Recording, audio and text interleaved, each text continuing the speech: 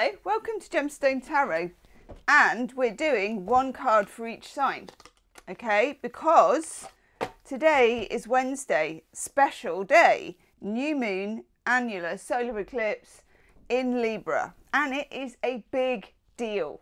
I can feel like it's a big deal. I feel like you can feel like it's a big deal. I feel like you can feel me feel like you feel like it's a big deal. It's a big deal, okay?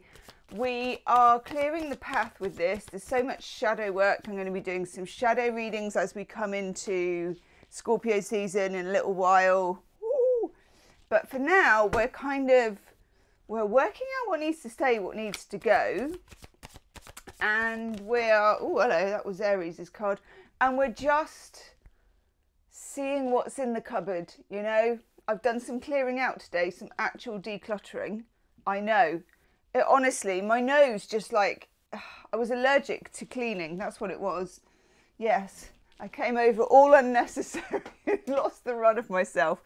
But it felt good. It felt good. So get to doing some physical decluttering, get to doing some mental decluttering, and let's get to doing a card for each sign. And we kick off with Aries. We're using lovely Rachel's Autumn Field Tarot by Hattie Thorne. This was a gift from Rachel to the channel. Right, Aries, without further ado. Oh, Aries, look at you. Let's use the other camera.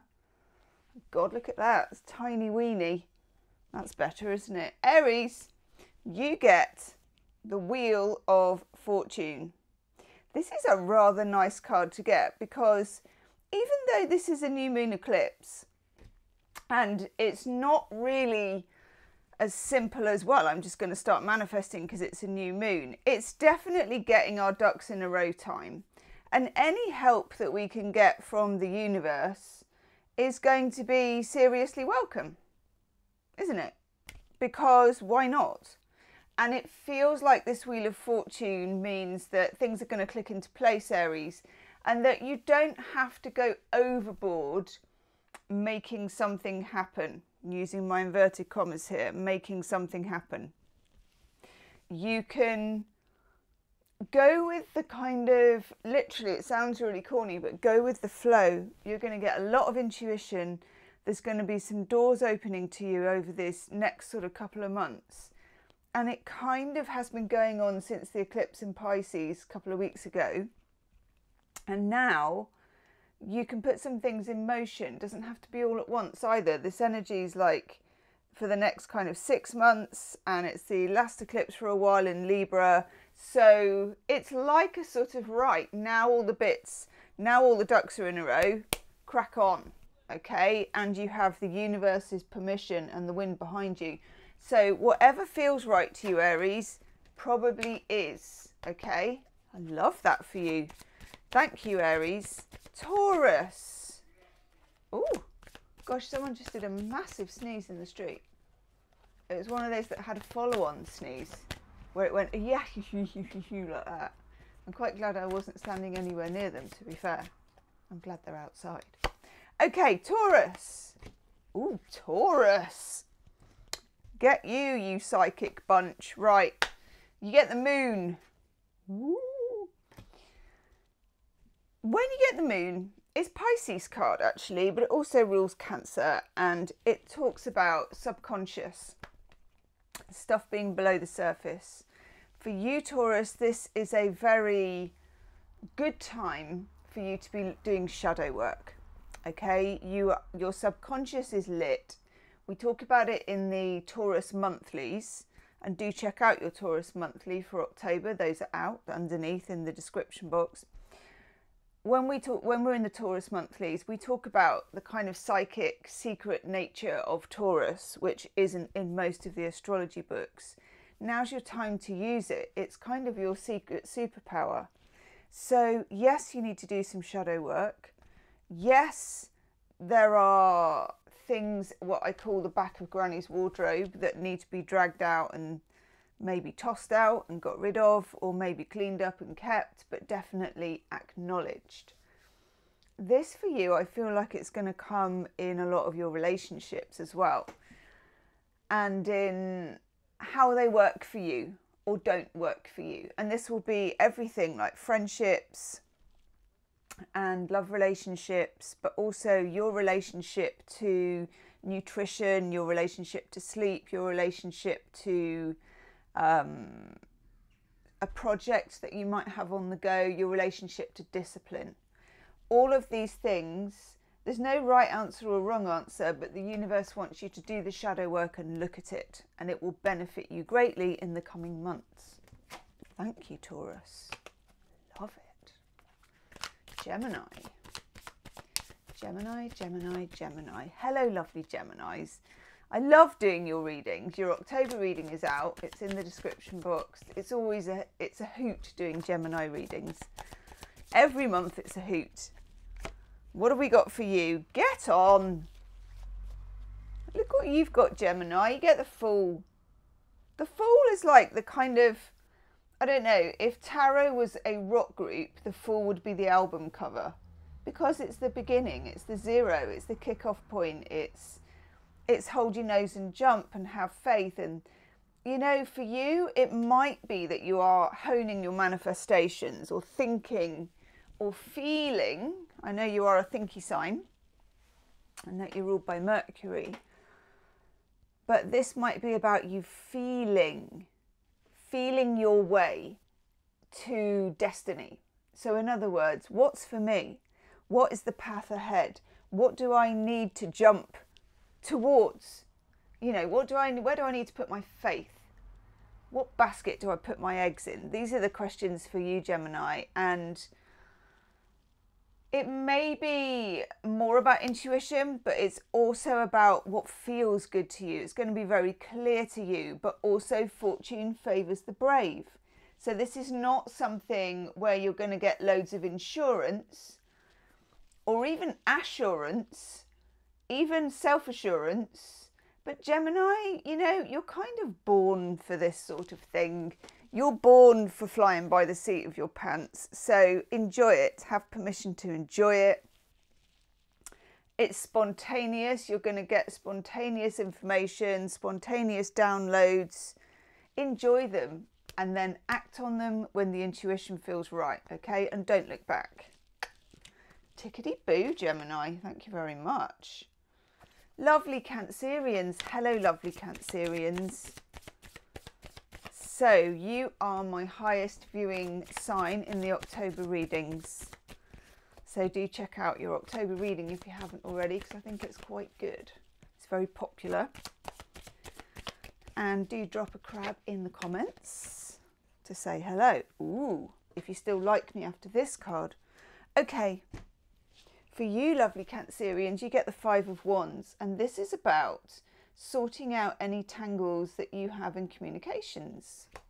This can be with work, it can be with friends, it can be with romantic relationships, sisters, brothers, mothers, fathers, lovers, whatever.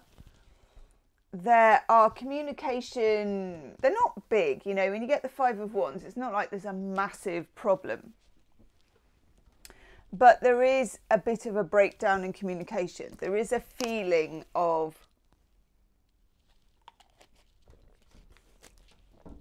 sorry, I had a tickly throat. There's a feeling of we're not seeing eye to eye. You're not able to really, I don't think you're really expressing yourself with all the authenticity that you want to express yourself with. And some of you are on the receiving end of somebody who you are quite aware is also not really expressing themselves authentically. And as a Cancerian, you've got really good intuition. You can feel it, doesn't it? It feels a bit off. So there's something here for you in the new moon eclipse about being very clear with your own words, with your own expressions. You can't make somebody else talk. You can't make somebody else understand you, actually. But you can make yourself braver and more authentic in the things that you say. So, as they say, it's an English expression, cough it up, you know, there's something stuck. There's something almost stuck in your throat. So you might want to do some throat chakra work I think is it turquoise for the throat? Pretty sure it is actually. So do some work on that. And don't be afraid to speak your mind. Cancerians are by tradition, or certainly in my experience of my close family and friends that are Cancerian, on the quieter side. You know, they're not people who will interrupt their way into a conversation. So this is about growing into your own, and we talked about this in the October reading. We talk about it nearly every month in your reading, about Cancerians and not getting rid of beloved shoes. This is about filling your shoes in terms of communication and taking up space and not feeling bad about it or aggressive about it, but actually there's something the world needs to hear from you. This could also be poetry or writing a book or expressing yourself or teaching. Oof, thank you, lovely Cancerians. Leo. Leo, Leo, Leo. Your October reading was so saucy. It should come with a warning. Okay, Leo, what do we need to know for lunar eclipse in Libra on the 2nd? Oh, very nice. You get the Six of Pentacles. Six of Pentacles is something coming in. It traditionally, for me, I call it my little bag of cash card. So it can be a windfall, it can be a rebate. It's not money that you've knowingly earned and that you're expecting. It's kind of money that is a bit of, you know, to be in the autumn theme, it's a bit of a blow-in. Also, it's a sign that you are helping quite a lot of people yourself at the moment, or you have been helping maybe a friend through something, or you've been doing some volunteer work, or you've been maybe teaching a class or doing some esoteric healing work. And this has been helping more than you can know. And the universe wants to kind of give back actually at this point. The universe wants to pay it forward, pay it back to you. So this could also come in the form of opportunities, accidental meetings with people that are actually part of destiny and the universe is working on it. And other people doing you, in inverted commas, a favour or repaying a debt that you'd forgotten about, or just giving you an opportunity. So be on the lookout for it, although I think it's going to find you. I don't think you need to go looking for it. And in fact, don't look too hard. These are the things that are going to drop into your lap. Okay, so this is very nice for you, Leo. Keep on doing what you're doing. Okay, keep on keeping on and things will come your way. Namaste. Okay, Virgo. Virgo, Virgo, Virgo. Virgo, Virgo, Virgo. Virgo.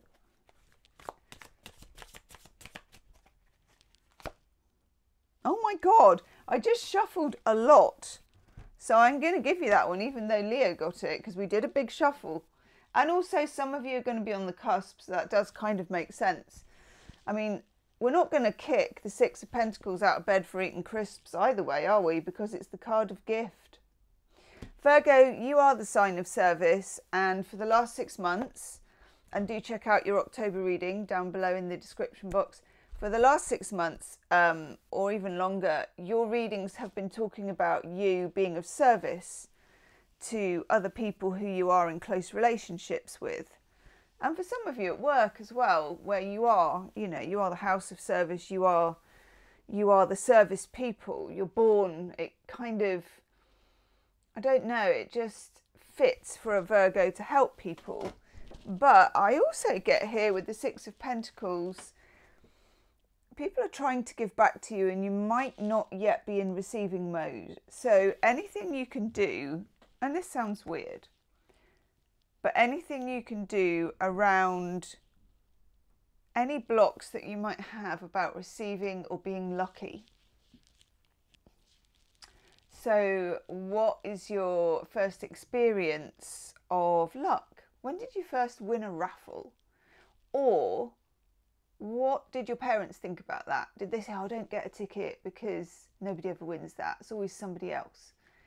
It depends. Maybe you felt really lucky, maybe you didn't. But just go back to those early memories, maybe around 6 years old, and think to yourself, what was your relationship to luck, to prosperity, and to receiving? Okay. And you don't have to have any hard and fast answers, but just be curious about it. And then maybe work on, I'm getting for some unknown reason, solar plexus chakra. Do some meditations off YouTube on solar plexus chakra. I think it might be about self-worth, but also about receiving. And this is really weird, and it may only be for one of you. If one of you has low back pain, it may be to do with that, to do with receiving, to do with being the seat, to do with, and that would be your base chakra as well. Maybe just do the whole damn lot of chakras, who knows? But there's getting gear about receiving, and see if you can soften and go against your natural instinct to give so that you can also receive. Thank you, Virgo. Okay. Libra. Libra, Libra, Libra. Oof. Well, Libra, you get the 8 of Swords. Of course, it's an eclipse in your sign. This is about all the mental... it can be kind of in your own head as well. It's about self-limiting beliefs, but usually I think, because you've got the 8 of Swords, the 8 means that you want to move beyond them. And the universe wants you to move beyond them. It wants you to break the confines of your beliefs. And also the beliefs that have been handed down to you kind of ancestrally. You know, a lot of what's coming in for this new moon solar eclipse is about shadow work and ancestral work and epigenetics and what is coming down to us and what's been handed down to us, some of which we're aware of and some of which we're not. Okay, there's something here about shedding a light on your own beliefs about how far you can go with something. It could be with career, it could be with relationships, but it's time for you, Libra, to just become aware of it. You've got a few months to tie up the loose ends of this, and you don't have to necessarily know which direction you're heading in, but know it's a direction that you want for you and that not is being prescribed to you by somebody else. Okay, so permission to be free, Libra. Thank you very much. Okay, Scorpio. Lovely Scorpio. Ooh, Scorpio, you get the Hermit, because we are coming into your season next, and you know, Scorpio, better than anyone else, what that means. We are dropping the bucket to the bottom of the well. So, Scorpio, for you, and you're good at this anyway, it's all about the shadow work.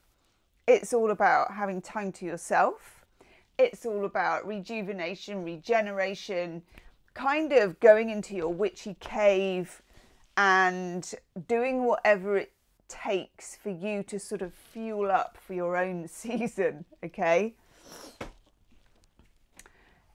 Scorpios are a very interesting mix of being both introverted and extrovert as well. Scorpios having a good time with the right people they can trust can be quite extrovert, but also there are times and there are seasons when you're introvert, and I feel like the next sort of 2 or 3 weeks is that.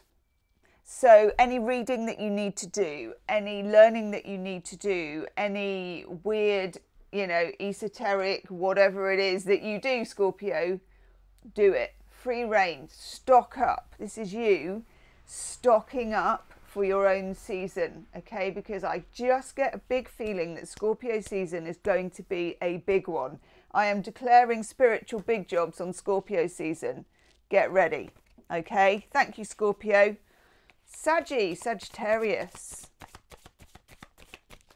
Saggy, do check out your October reading, Saggy. It's in the description box below. Oh, Saggy, we've been talking about this for months. Okay, Saggy. Sorry, that was a bit aggressive. Saggy. 10 of Wands. What is overwhelming? What have you had enough of? What are you over? What are you not here for? Okay? I heard someone say, miss me with this. So miss me with giving me too much responsibility. Miss me with holding me back anymore.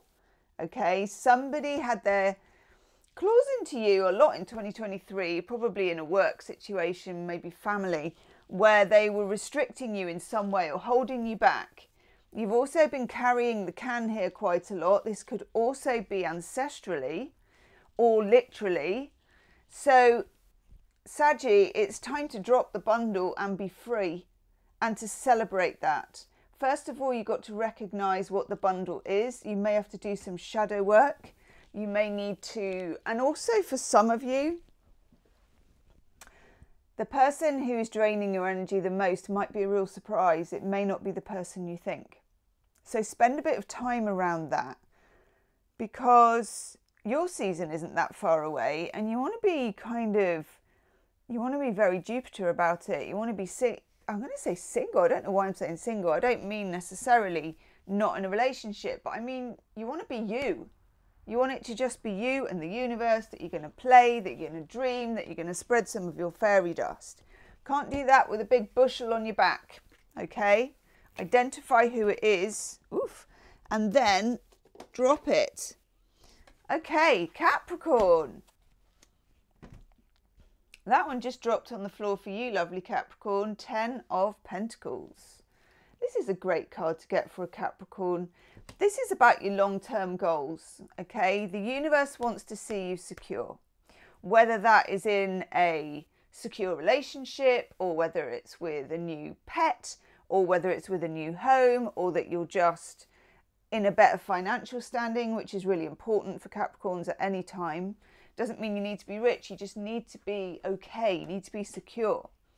The universe wants you to look and maybe do some shadow work around scarcity, around receiving, about your long-term goals, about the really difficult few years that you've just had, and your ability to be able to visualize abundance and then open your arms and receive it, okay? Capricorn, your time is coming. You really have stuck in there so well. You know, you've done it with dignity, and the universe, frankly, you've been taking a big dump on your head for quite a long time. Don't think I haven't noticed. Got my moon in Capricorn. Okay, thank you, Capricorn. Check out your October reading because it's quite nice, so why not? Okay, Aquarius, lovely Aquarius.